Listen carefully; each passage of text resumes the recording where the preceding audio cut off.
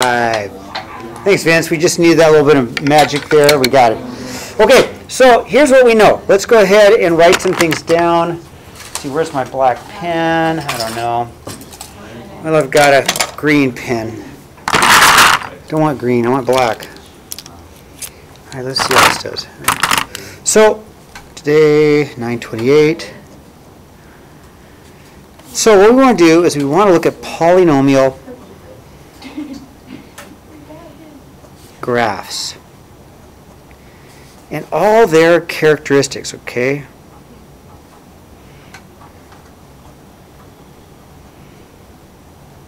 Okay, so let's look at polynomial graphs and all their characteristics, okay? So first of all, let me put up two graphs that you may or may not know, but if I put a y equals x to the 0 power, oh, that looks lousy, I'll do it again, y equals x to the 0 power and y equals x to the 1 power, because it's going to give you an idea of what I'm talking about, okay? This graph looks like this. This graph looks like this, right? X to the 0, anything 0 power is 1. It'll always be 1, so it's called a constant function. It is a polynomial because it has a whole number exponent, okay? This one right here, x to the 0, anything 0 power is 1. It's going to always be 1, so it's called a constant function, okay? It is a polynomial, exponent of 0, okay? Y equals x to the 1 is just start at 0, up 1 over 1, up 1. It's a straight line. This one's a linear. That one's called a constant function. That's called a linear function. And again, it is a polynomial because it has a whole number exponent, okay? Now, degree 2, all right, I think you guys kind of know what these, and I'm just going to do general shapes. Okay, it's a parabola, right? Thumbs up, you guys agree? I agree.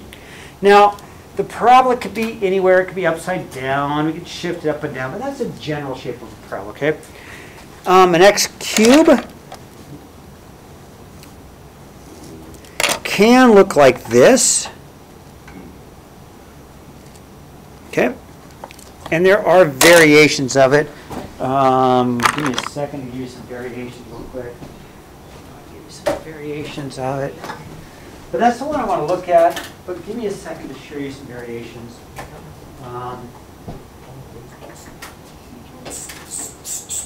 Real quickly, it could look like this. Okay, you ready with that? Let's see, here it is. Aren't these just whatever, like the number of bumps essentially one less than Dang, you girl, you're taking away my thunder. Yes, nice job. That's what I'm waiting for. Is I want, yeah, okay. And or it could also look like this. It could go like this, right? Yeah, stop being smart. Right, that's okay, right? Thank you, perfect. Or, but what's really weird is actually too, Lauren, it could look like this. And that one almost confuses what you said, doesn't it? Okay. But it looks like this only has really one, right? Okay, but we're going to look at the general one because what Lauren is doing is she's actually answering some questions I'm going to ask her later. Thank you, Lauren. That's awesome. No, see, you're ahead of me. X to the 4th could look like something. Could look like this. Could have this shape to it, right? And there's a bunch of variations of that as well. Degree 5. Okay, let's do what Lauren said. She said that it's going to have, degree 5 is going to have 4 bumps. Does that make sense? 4 bumps. So degree 5 could look like this.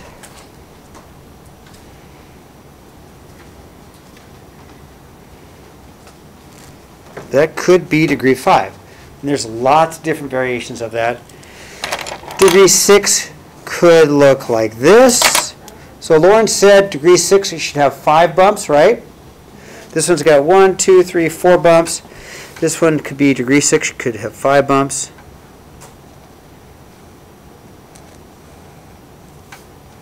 Okay, thank you, Lauren.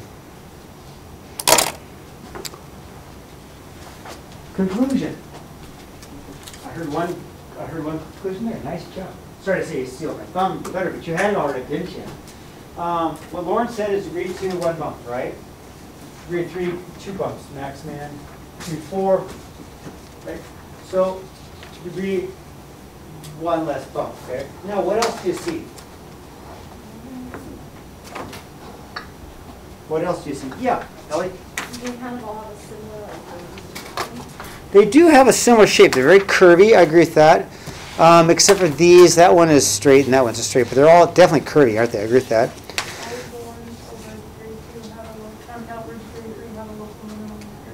Okay, yep, they've got a local min, local max, generally, yes. Tell me about zeros.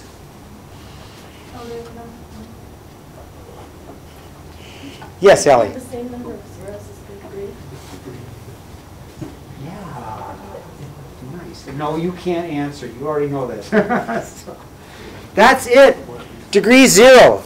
How many intercepts does how many x-intercepts? 0. Degree 1. How many intercepts?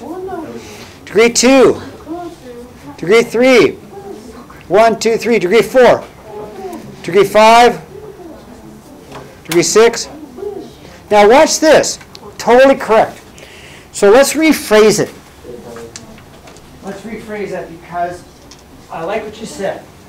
So if it's the degree always tells you the zeros, correct? And watch this graph.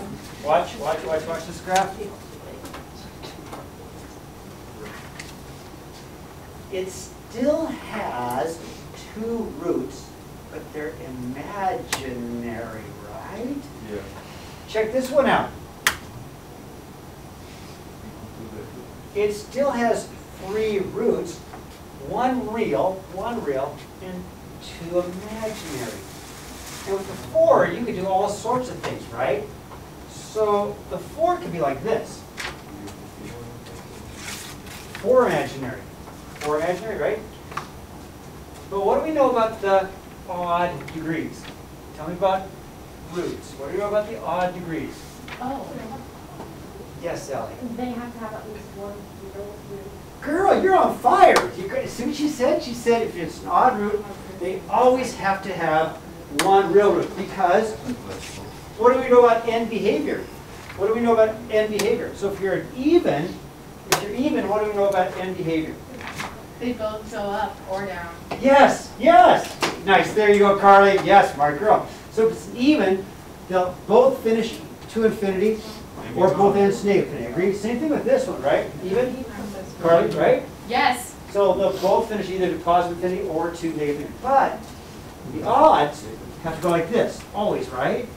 And if that's the case, then it comes back to what you said. If the odds have end behavior like this, then they're always going to have at least 1 real root. Nice job. You guys are seeing it. Okay, cool.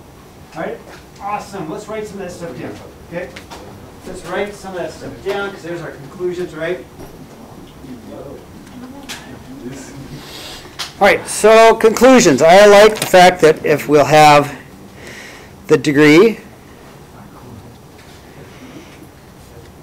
is the same, the same as the number of roots, right?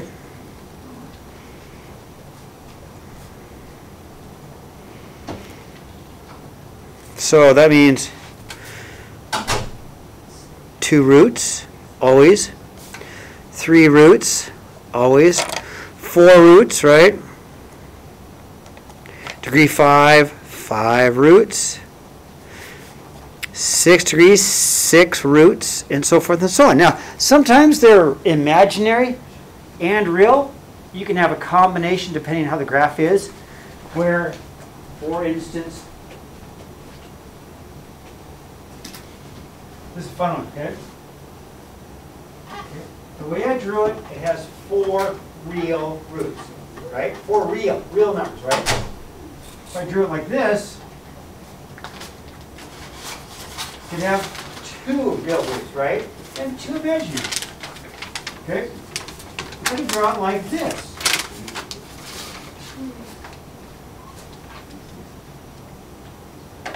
it still has 4 real roots, but these are what we call double roots. It touches twice at the same spot. That's a double root, touches twice in the same spot. And we're going to look at those, okay? That's called a double root. Where they, what do you mean like they're in the same spot?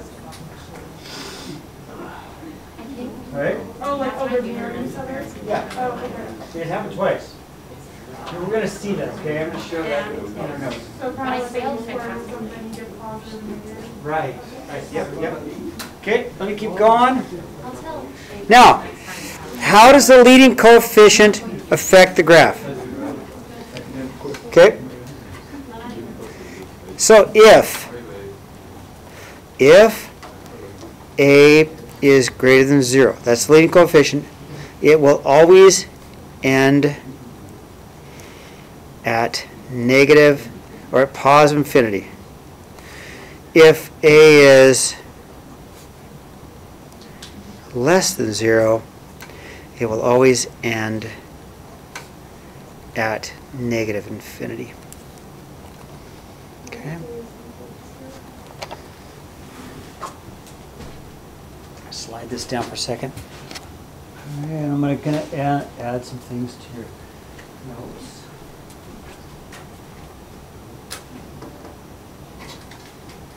This one here, A is going to be positive. It could be y equals a 2x squared minus 4. I don't know, but it's a positive number. Where's it end? Infinity. Does that make sense? What about this one? Positive. It could be y equals 2x cubed, blah, blah, blah, right? What about this one?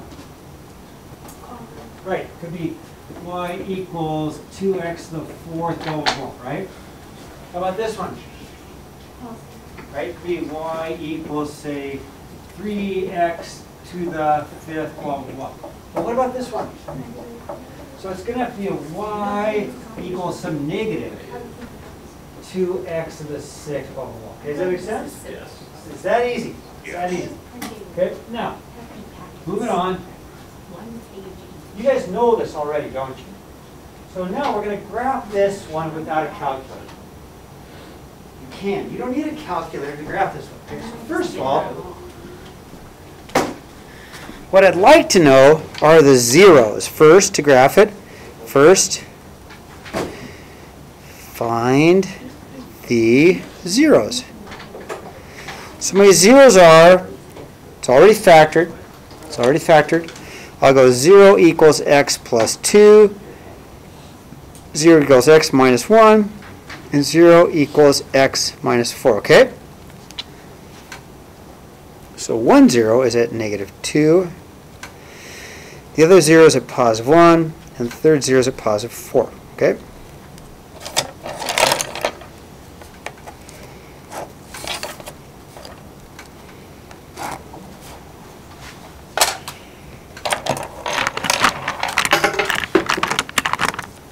Alright, I'm going to have a negative 2,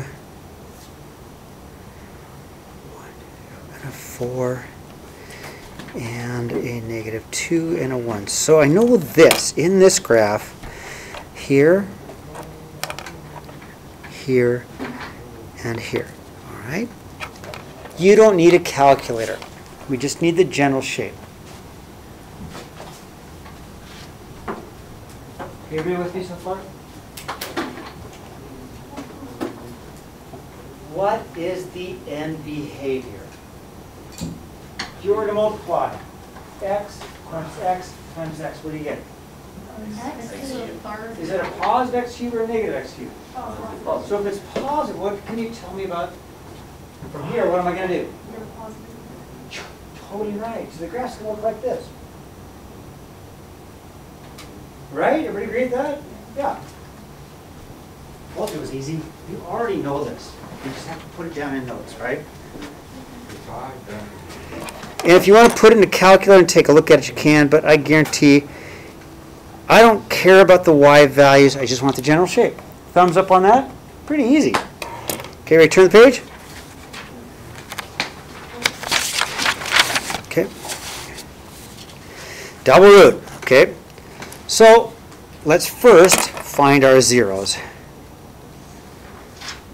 So I'm going to have 0 equals negative x. I'm going to have 0 equals x minus 2 twice. And 0 equals x plus 1, okay? Now we're going to have what we call a double root. We're going to get the same answer twice. And it's going to be really easy to explain, okay? All right.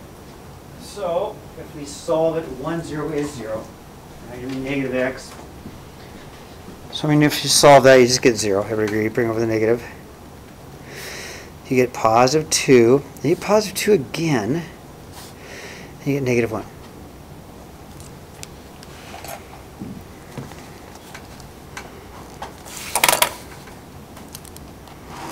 Okay, so here's what I'm going to have on my graph. I'm going to have 1, 2, negative 1. I'm going to have a 0 at 0. Okay.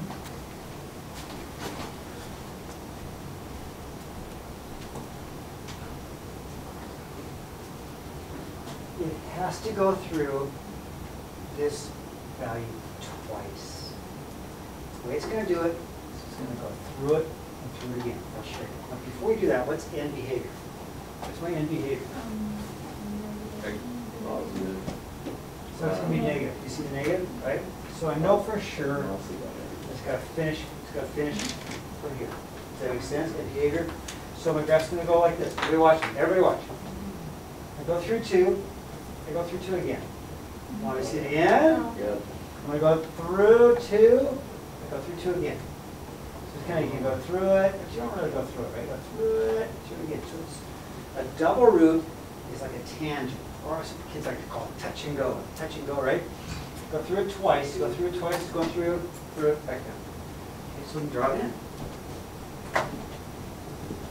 And you can put it on your calculator and look at it, but this is what it's going to do. It is going to look like this.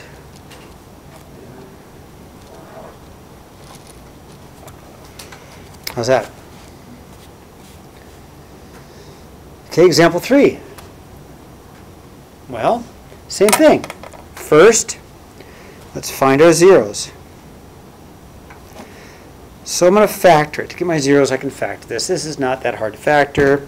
Set it equal to 0, x cubed minus 2x squared minus 8x. What do they have in common? An x. So I'm going to common factor out an x.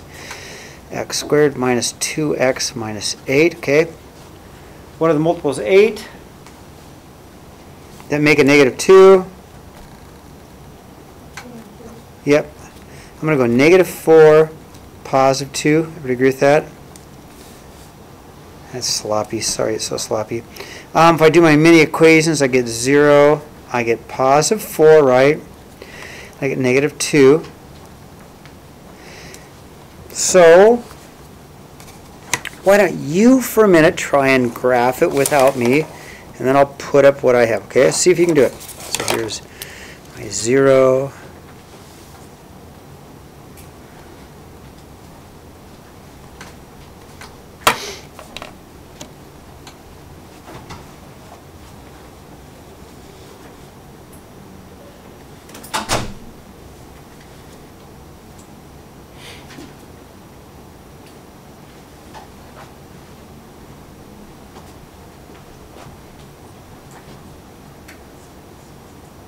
Hopefully it looks like this. If you're stuck watching, hopefully it looks like this. All right, everybody get that? Yep. Yeah. So I'm going to scratch that down. Okay, last thing I want to do is talk about end behavior. Okay, so if you take calculus, they're going to want you to write end behavior in a certain way. Okay, here's how you do it in calculus. You can write this.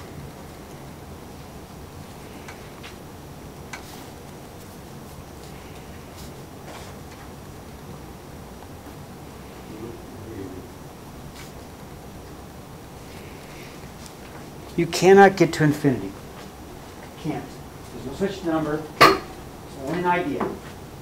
It's like love, okay? Love you. They used to say that when I was single. It's just like love. It's not real. It's just an idea. Anyway, so you can't get to infinity, but as x, now watch. Everybody's got to watch. Everybody's got to watch my hand. Now watch both hands, okay? As x goes to infinity, where's the graph going? Up. So we're going to say as x approaches infinity, y approaches infinity. Does that make sense? So as x approaches infinity,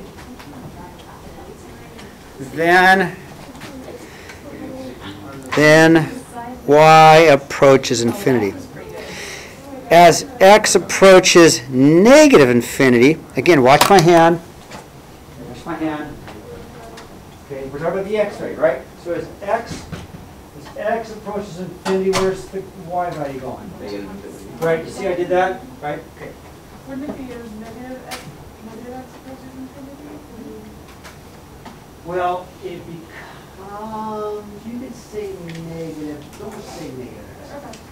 Don't, I mean, because, no, just say x, as the x values become towards negative, which does make them negative values, I agree. Then y approaches negative infinity.